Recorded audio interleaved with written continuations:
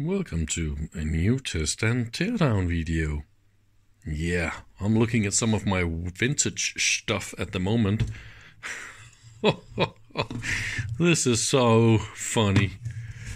It's actually really big for a multimeter. This is a vintage multimeter. So not only is this doing milliamps, but look at that. It's also doing ohms, I think, between these two. And then milliamps is here. Let's see if I can, yes.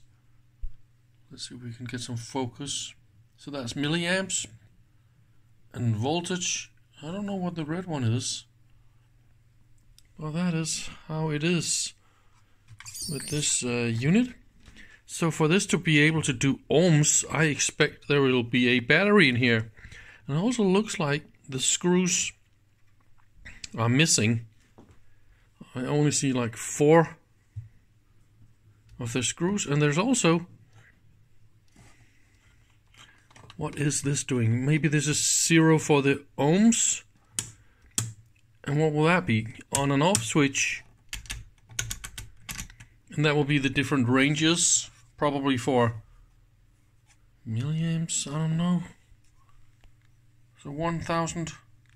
Let me see if I can show you guys this. Get the light. Yes, here we go. Difficult to see, isn't it? It is really difficult for me to see as well. And to pick this up by a camera is impossible. And by the way, there's a hole here at the bottom. So maybe this is a mains cable that was supposed to be here. So the only way to progress here is to open it. And look at the switches. This is like 1930s radio style knobs. Don't you recognize these knobs from really, yeah, 1930s radio sets? I've definitely seen this design before. Oh, you are not going to believe this. There was indeed a battery holder here. And the wires for the battery, is still, ooh, that is.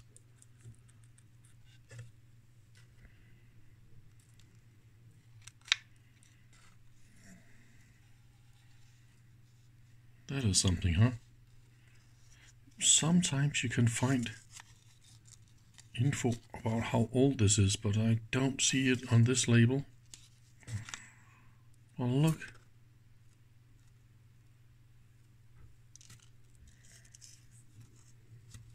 This is wet. Now I definitely need to go and wash my fingers. But the acid went all the way through. Oh, it's actually hurting my eyes as well. Oi. Some. Oh. I should definitely not touch this with my fingers. That is another thing, by the way. It would made holes here. Oh, hang on, I need to go wash my fingers.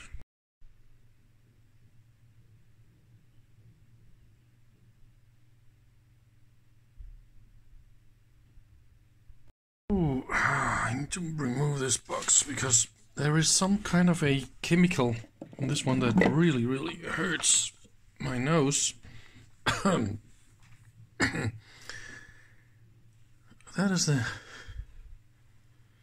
internal electronics of this multimeter, and I see a little bit of scratching here in the aluminium. There's actually something written here.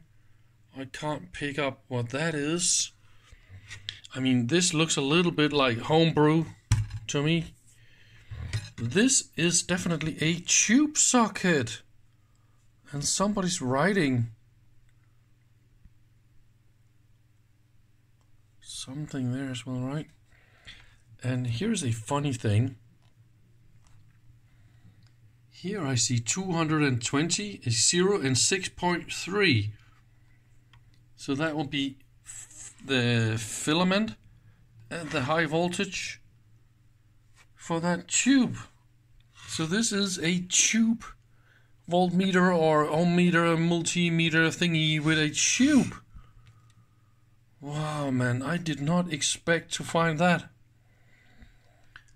And I also got a little bit of handwriting here. Oh, this is homebrew, old style. Look at the hole here. There was a big hole here, right? Where the main switch is. And that is hidden under that plate. So this is a reused plate from something else due to that hole. So this is homebrew, man. And that, yes, also look at that switch is also a reused. See? All sorts of different solderings. Ah, homebrew, very old style. And here's value is written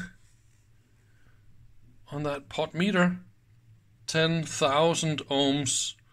Oh, don't you just love it? I'm sorry there's no tube in here. It could have been fun to see what this would do. But there's not a lot I can do with this.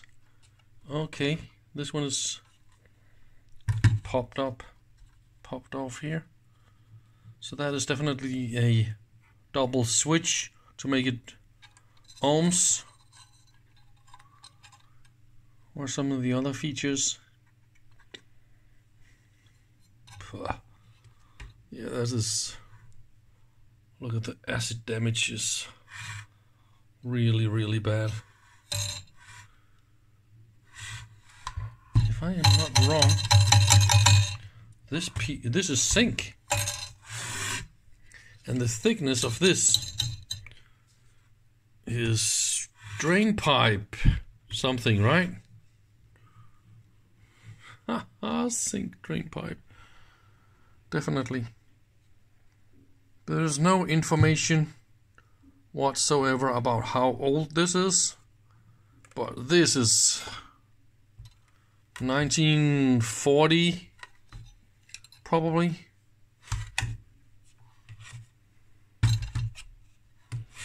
Yeah, there's not a lot more to say about this really. Maybe we should try and input some volt and just see. That goes via the tube as well, right? Nope, it does not, because it's disconnected. So that's got to be... I don't know what that is. Disconnected. Yeah. But anyway, that was fun to open and smell around in. Hope you had a few minutes of fun. That is going to be a super short video. So thank you very much for watching. Hope to see you again another day. Whoops. Bye bye.